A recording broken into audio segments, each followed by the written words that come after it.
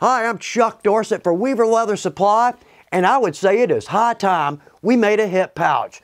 How cool is that? It's not a terribly difficult project. There are all kinds of ways we could go with creativity to make it our own, but the best part, totally usable project. All right, so anything I use in this video, weaverleathersupply.com, or check below. We've got links there. I'm going to take you straight to the website. Also, if you want to know when our videos release, just click your notifications. You'll know exactly when these come out. So let's step over to our pattern table, get started.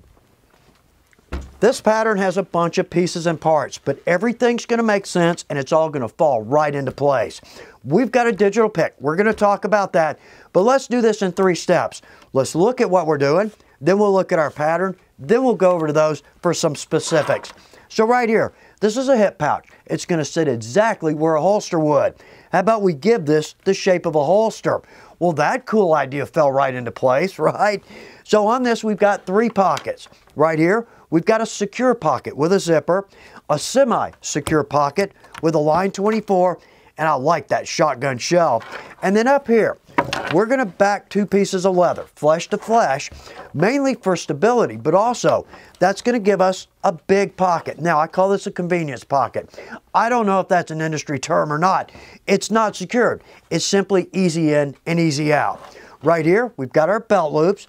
We can absolutely go with a belt for this, and we'll look at a pattern, but I like the belt loops.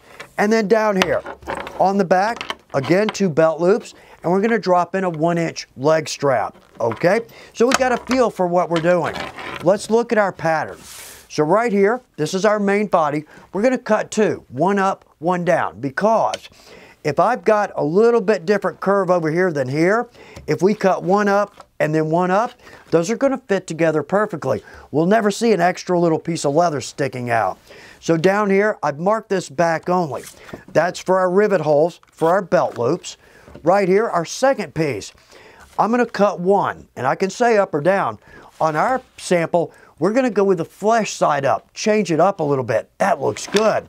So right here, we're going to have a pocket or a cut for our zipper, and that's simply going to sew right onto the main body. Next up, we've got our pouch and our flap. That's going to sit right there.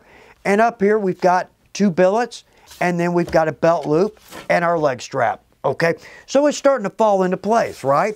Let's jump over to our digital pick, or I should say our digital picks. We have several to look at.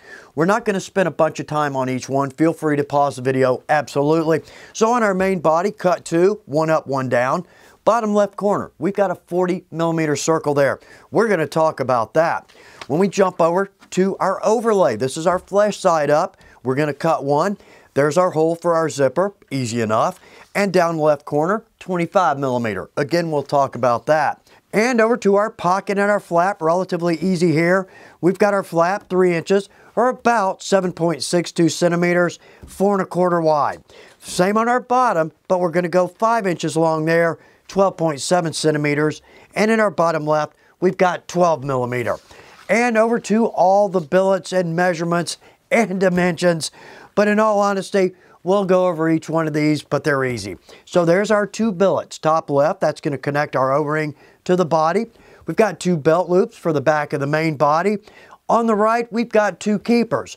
We're only going to use the lower because below that, there's our leg strap. Now, if we want to go with belts, we've got a good pattern there, and we'll also use the upper keeper there. Last, over to our belt loop. This is easy on, easy off. Relatively simple pattern. Okay, so we got a feel for this. Let's jump over to our main table. Let's cut some leather.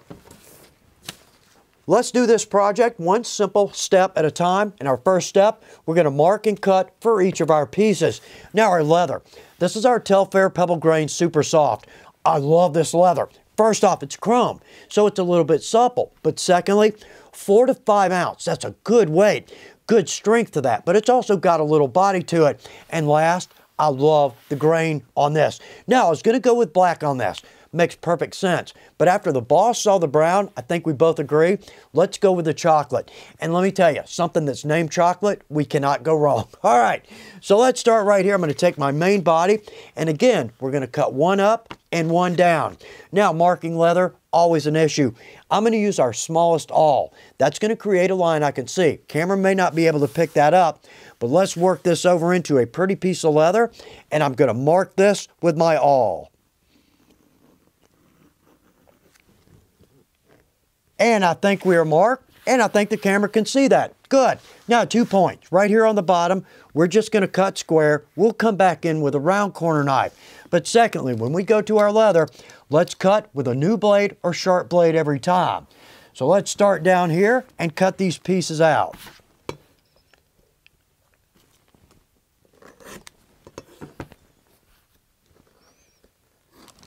Good, our 2 pieces are cut. Now don't hesitate to cut out a larger piece of leather.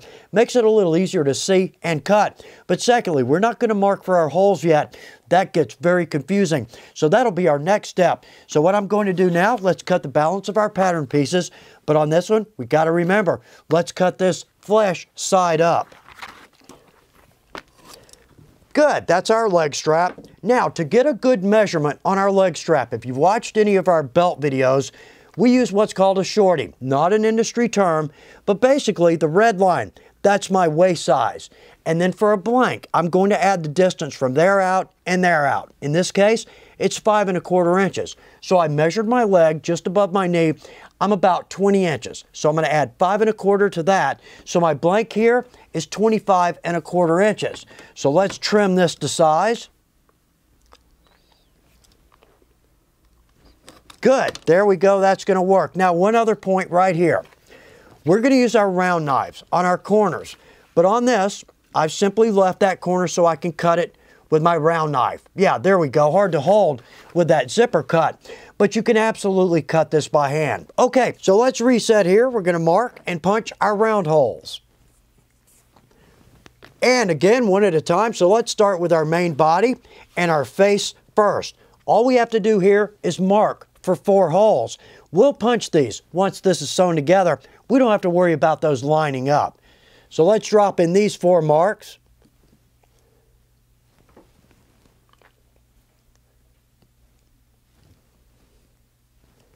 Good, we've got those. Now, that's all we need there. So let's set that aside. Let's come over to this. There we go. Now on this, we only need the 4 marks for our rivet holes for our belt loops.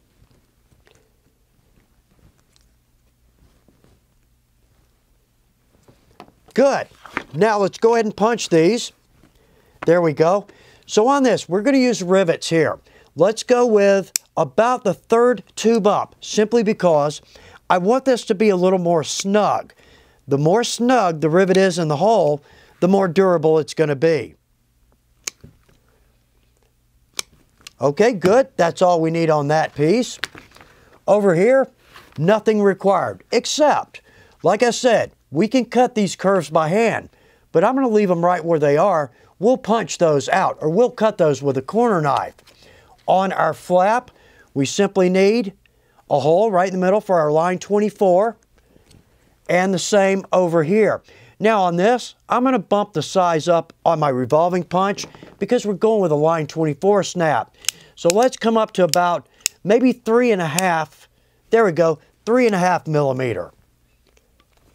Good, we've got those 2 holes in. And on our belt loop, we just have the 3 holes here. Now punching this, these are all going to be line 24 holes. Good, last hole there. Now our 2 smallest pieces are actually 3.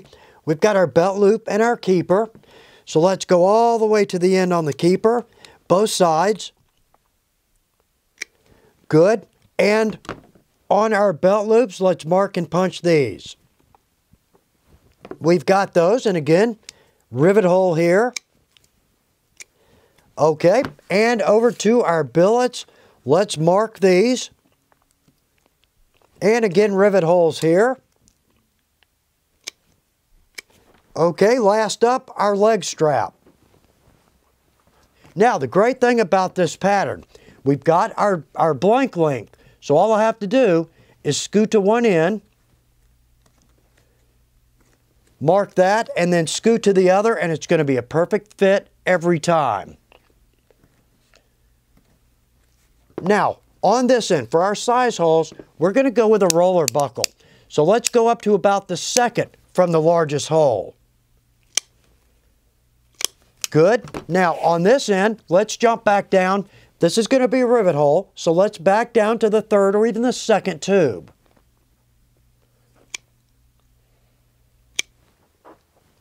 Good. Let's step over to our punch table. Just like before, let's take this one piece at a time, keep us from making a mistake. So on our pattern, we're talking about our corners. Here's what we're doing. I'm going to use our round corner knives. We're coming in 1/2 of an inch. So let's start with the 1.5 inch or the metric equivalent. Let's come in 1.5, 1, and then 1/2 inch. That's going to make our corners proportional, very professional. Now, if you don't have the round corner knives, and I absolutely love these. Since the day we brought these in, I use them on almost every project. But if we don't have these, we can simply use a template. Okay, so on our main body, our two pieces here, we're going to go with our 40 millimeter. So let's take this and let's punch all 4 bottom corners.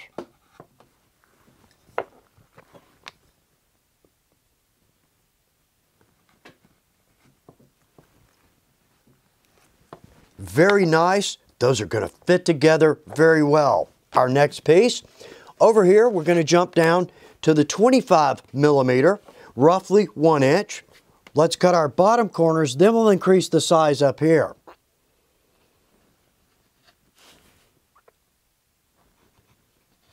How nice and easy is that? Now up here, we could absolutely cut our corners, but let's jump back over to our 40 and trim off those points.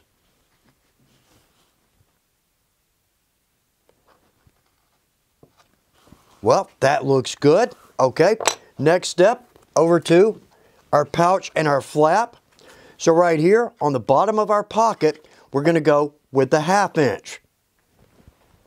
Good, we've got that. Now over to our pouch flap. Now on this, I almost wanted to leave a natural edge across the bottom. That would look good. But down here, where our hole is, let's jump up to a 25.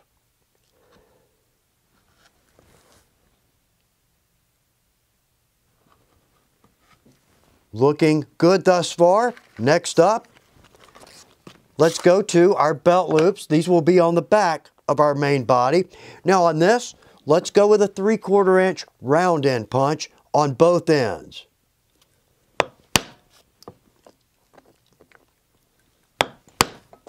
We've got those. Over to our billets. I'm going to use our round corner knife on these.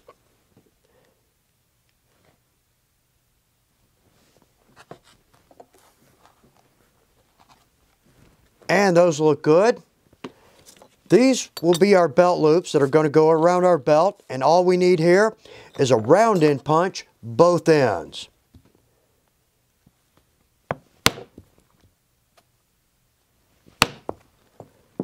Those are done.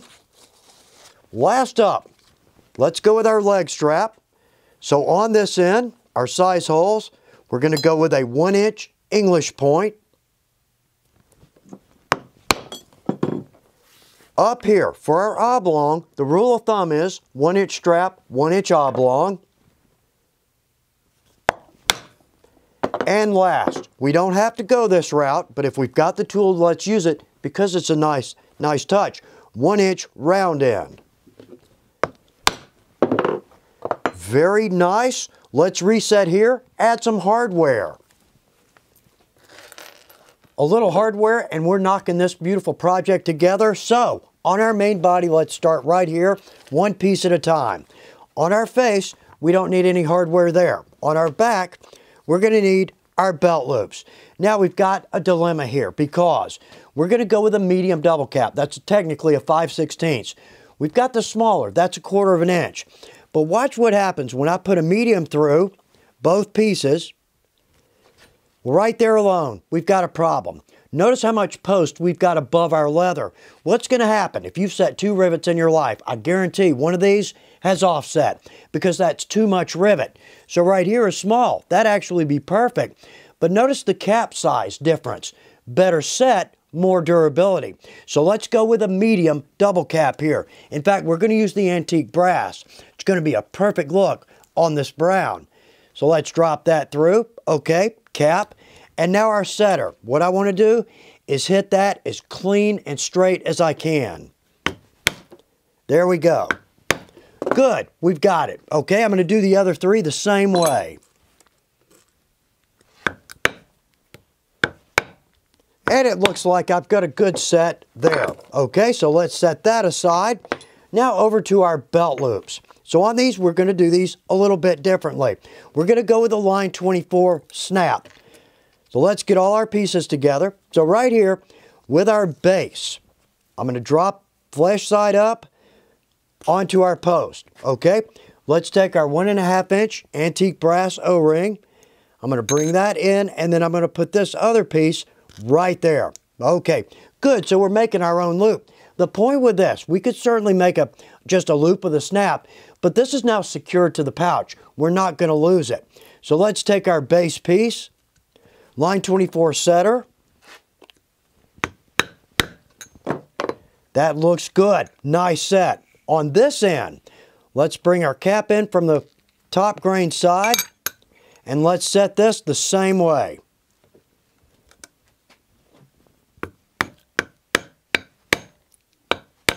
And one more set. Good. I want that set just to where it's not going to spin. So there we go. We've got our belt loop. I'm going to do the same thing on the other side.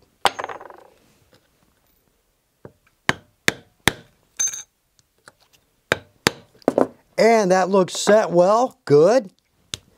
Set those aside, and now over to our pocket. So on our flap, we're going to go with a shotgun shell line 24. That's a cool snap. The problem is, if we don't have an handful for that, let's take a piece of leather, drop that down, and now let's go through this. But again, we've got a lot of posts there. So let's do our best to try to keep that setter straight up and down.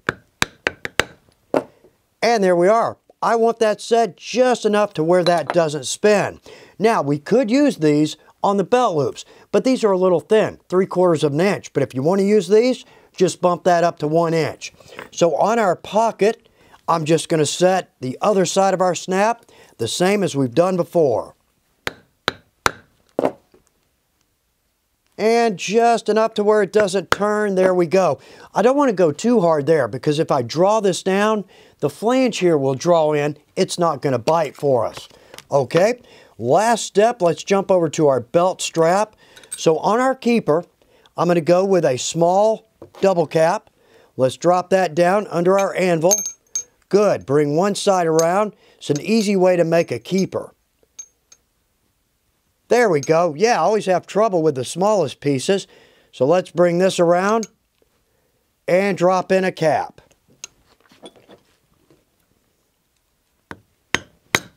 Good. We've got our keeper. Easy enough to make there. So over here, let's start right here. Now, let's don't forget to add our keeper. I am so bad about doing that. Let's slide that on. Our 1 inch roller buckle. Good. Now let's go with our medium double caps. Now when I set a buckle, I can always let the loop, the bend back, hang over the edge. That way I can get a very straight up and down set. Very nice. We are ready to knock this together. Let's jump over to our main table. I am ready to see this come together. So let's start right here. Now on our zipper, we're going to go with a number 5 zipper, and this is 6 inches long. We're going to go with the brown tape and brass. But if we want to go black brass, black nickel, we can do that. So on this, again, I have to keep reminding myself, flesh side up. So let's flip this around, and we're going to use our double-sided tape. This is one of the best materials in my shop. Oddly strong, and we've got this in 2 widths. So on this, what I'm going to do is drop in my tape on both sides of my zipper cut.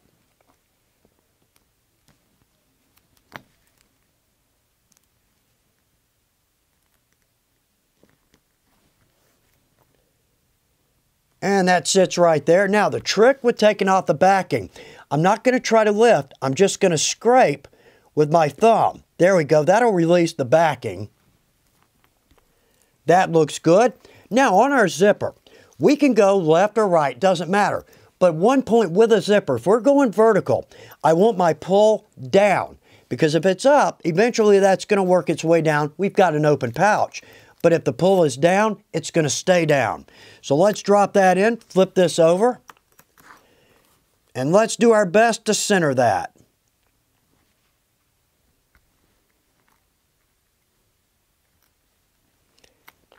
Good. Now when we get down to this end, let's take our pull over. Good. So now we can get that flat and even.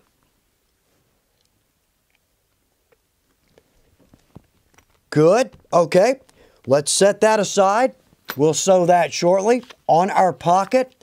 What we're going to do here is we're going to tape this and then sew this down just like that. We've got to remember, again, this is upside down. So on my pocket, I'm going to put my double-sided tape on 3 sides on my flap just across the top on the top grain.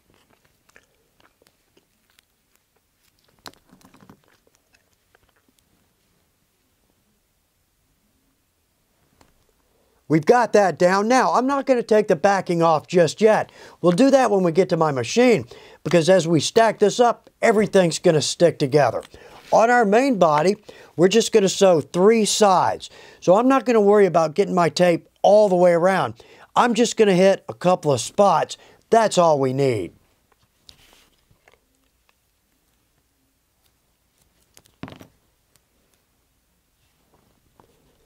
Now, we can absolutely go around curves with our double-sided tape if we need to, but that's going to be enough because here we just need to hold this together while we sew it.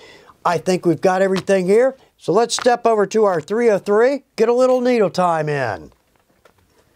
One big point, we can absolutely hand sew this if we want to, and it's going to look good, but let's go with our Weaver 303. If you want to jump up to sewing, great machine. Easy to operate, easy to maintain.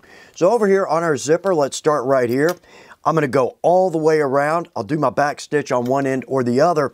But the big point with this, let's make sure we get on that tape because we've only got about 1/4 of an inch.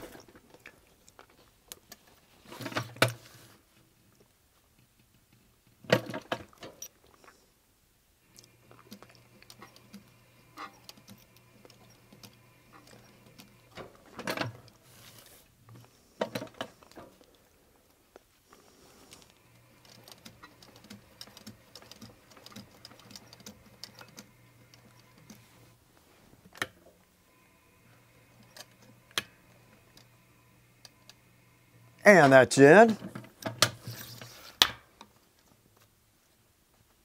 Okay, we've got our thread trim, but let's don't forget, let's trim the end of the tape on the zipper. And we've got that. Okay, that looks pretty good. So now over to our pouch. We can measure this, absolutely, but I'm going to eyeball this. We're going to lay this in right here. So let's remove our tape.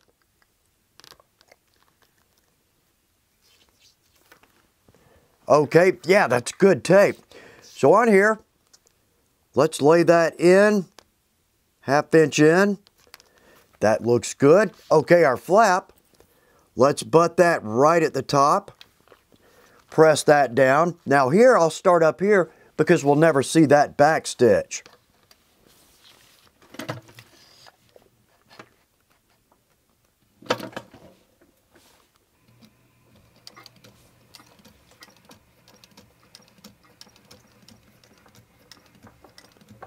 And reverse one. And there we are. Okay. Well, looking good thus far. And there is our pocket. Nice. Now, the one thing I forgot, I didn't put any tape on this. So I'm going to grab my tape, drop that on there, and then we'll jump over to putting that on our main body. Good, we've got our tape on this. Now, we're going to drop this on our main body. And again here, I'm just going to eyeball this, but it's a pretty thin line, so it's relatively easy to line up. So let's get that in. Good. Press that down, and now I'm going to start on the bottom for my back stitch. That's the least seen part of the project. So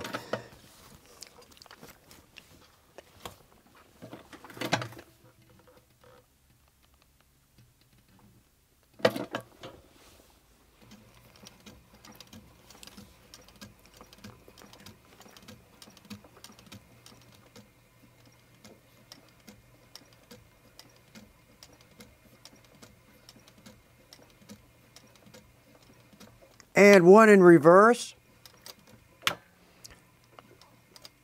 There we are, that looks good.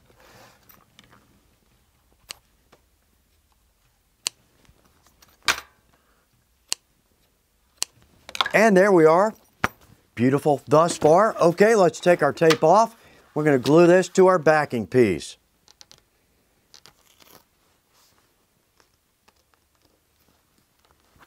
And that is lining up nicely. Good. So I'm going to start my stitch here because we'll have a billet over this. We'll never see a back stitch. Then I'll finish up here, but we are not sewing across the throat.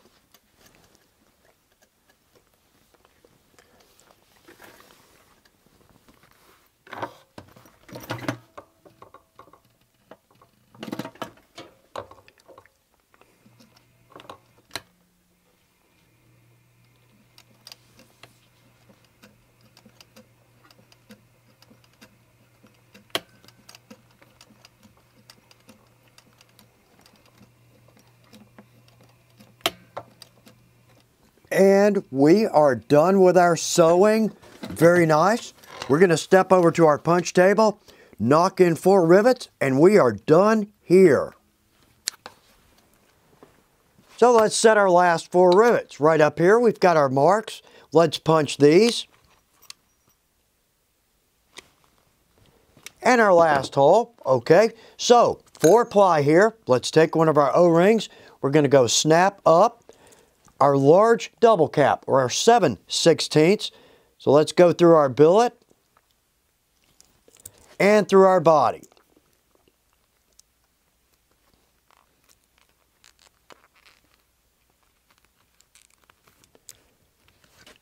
Let's add our O-ring and drop that back down. Good. Okay, 2 caps. Let's do the other side. Good, there we go. Now, earlier I talked about having too much post on our rivet. Right there, that's exactly what we want. 1/8 of an inch or less above our top grain. That's going to reduce the risk of this offsetting on us.